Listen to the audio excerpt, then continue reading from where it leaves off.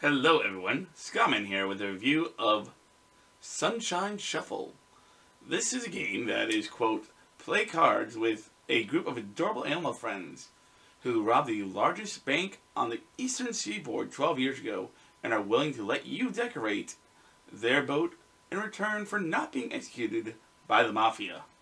What does that mean? Let's board the SS Sunshine and find out.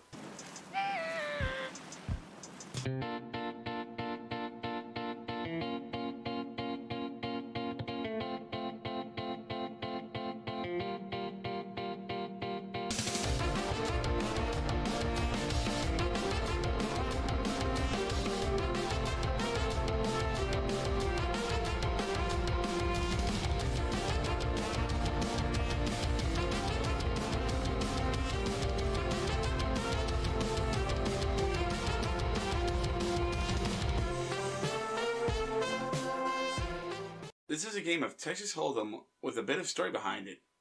A story that is frankly hard to follow. But before we get to the story, we have to fill out our name.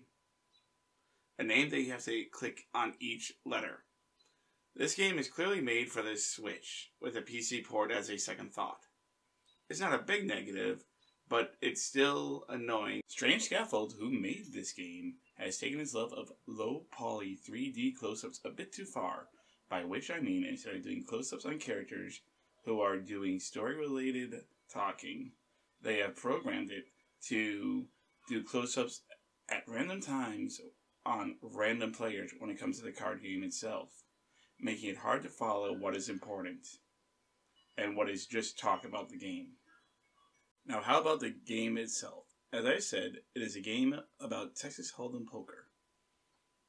Again, the game's hyperfixation on giving close-ups on reaction shots of NPCs calling, raising, or folding really feels like it slows the game down. Here, let me show you what a hand looks like without me talking at all.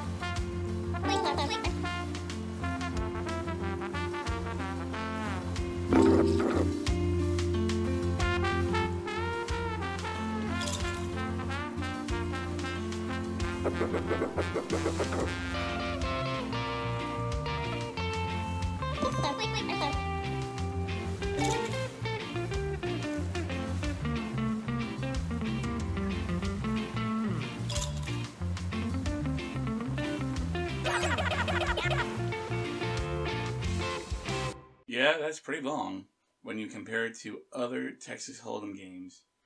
On top of the slowness of play, you are limited by how you play your game. You can only call, fold, or raise a fixed amount. You have no freedom of how much you want to raise it, which is frankly quite annoying. Now I have been pretty negative in this review, but there is one thing I must say that I loved and made my little ska-loving heart very gleeful, and that is the soundtrack.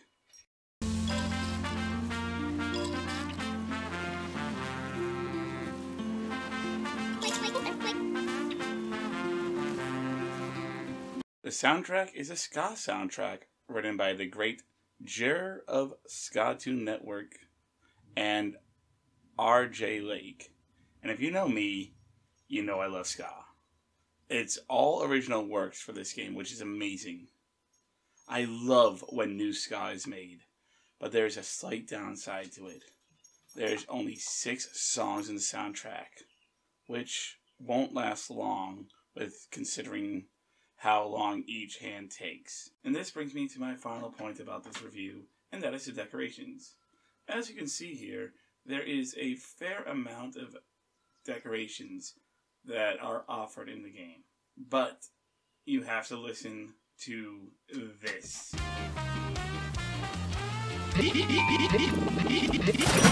Every time you want to make a choice. And it really makes me not want to go to the decoration screen. And they really don't add much to the game. And now it's time for my final review.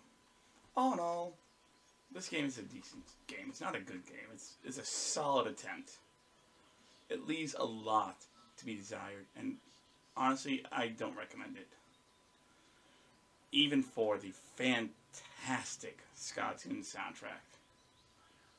But if this is something that you do like, and you want to check it out, it is going to be out on the PC and Switch on May 23rd. Thanks for watching, and I hope to see you again soon.